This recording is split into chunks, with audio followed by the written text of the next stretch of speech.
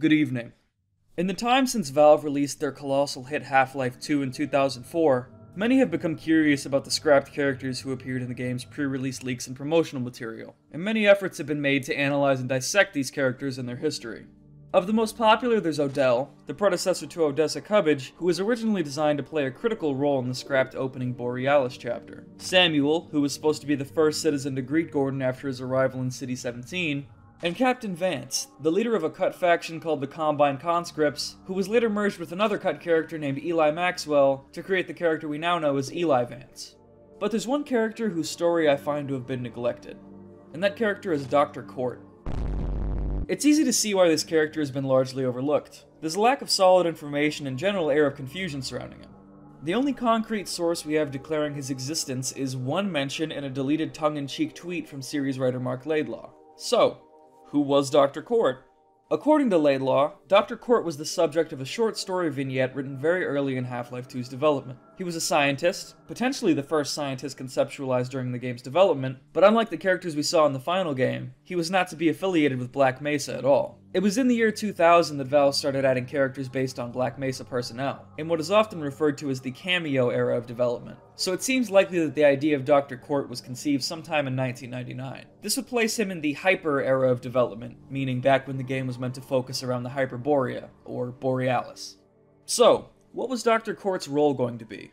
Well, given his duty as a scientist, it's easy to imagine that he was meant to appear on Kraken Base, the underwater scientific research facility that eventually evolved into Black Mesa East in the final game. It's impossible to know exactly what was outlined in Laidlaw's unreleased story vignette, but it seems likely that Dr. Cohrt was going to give Gordon some kind of technology. Perhaps the HEV suit, or maybe even the mysterious black leather stealth suit that was canned very early in development. It's also possible that Dr. Cohrt was to be involved in a teleportation sequence like we saw in the final game. But there's no evidence to suggest this, nor any to suggest a teleportation sequence was even planned at all so early in the game's development. Mark Laidlaw described Dr. Cohrt as the subject of a short dramatic scene that Valve never iterated on any further. He explained that he drew the name Cohrt after watching director Tobe Hooper's 1986 rendition of the film Invader from Mars, which features a character named Mark Weinstein, played by actor Bud Cohrt. I noticed that Laidlaw goes out of his way to mention that the scientist character Cohrt was based on gets eaten by a Martian, which makes me think that this short dramatic scene involved him being killed in some spectacular way.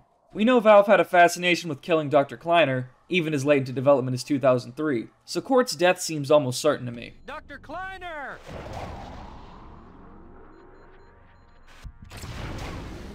Ah, Doc, you poor sap. Now, it's time to clear up a major misconception. This is Cohrt.mdl, a file found in the Half-Life 2 beta leak. Note the spelling of the model name, which includes an H. We'll get back to that in just a moment. Many people believe this model to be a depiction of Dr. Cohrt from Laidlaw's storyboard, but this is not the case. While it is somewhat possible that this face was chosen with Laidlaw's vision for Dr. Cohrt in the back of his mind, there's actually nothing to suggest that this model was anything more than an early, more elderly version of Dr. Kleiner. The concept of Dr. Cohrt never made it past storyboarding, so it would make very little sense for Valve to bother creating a model for him. Additionally, the graphical fidelity we see in the face of Cohrt.mdl is simply too high to have been developed in 1999. Keep in mind, 1999 is the year Valve and Gearbox released Half-Life Opposing Force, which has character faces that look like this. As you can see, this doesn't add up. If the team did have an idea for Dr. Cohrt's appearance, it most likely would have resembled this, the earliest known concept art for Dr. Kleiner.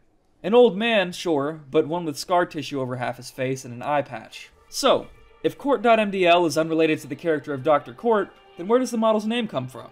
It's a funny story, actually. According to both Laidlaw and lead animator Bill Van Buren, the Half-Life team was convinced that this variation of Dr. Kleiner's model was set in stone. That is, until the team ran into an accountant working in the firm above Valve's then office. On the spot, they asked this guy to use his face as Dr. Kleiner in the game, and he happily agreed since his teenage sons were both Half-Life fans. This accountant's name happened to be Ted Cohrt, spelled with an H. A coincidence that greatly amused Laidlaw.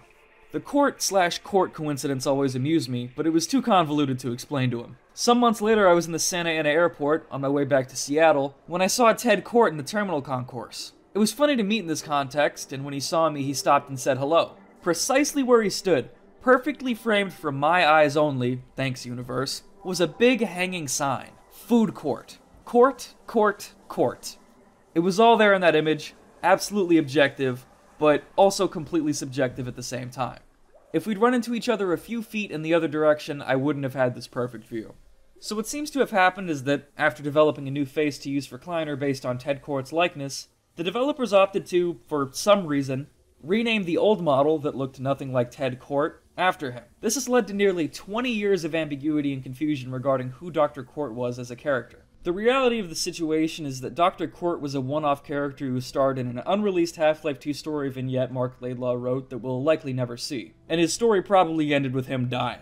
This model is nothing more than a beta Kleiner model that ended up being recycled for Hostage Number 4 on Counter-Strike Source. But it's fun to fantasize, right?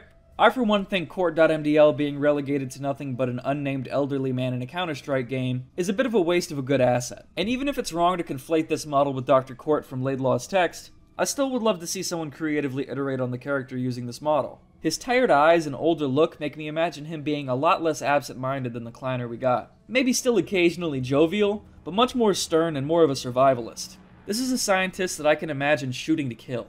If any of you creative types are watching this, why not give a shot at your own interpretation? I'll share the model, re-rigged as a Kleiner reskin by Wolfclock, in the description.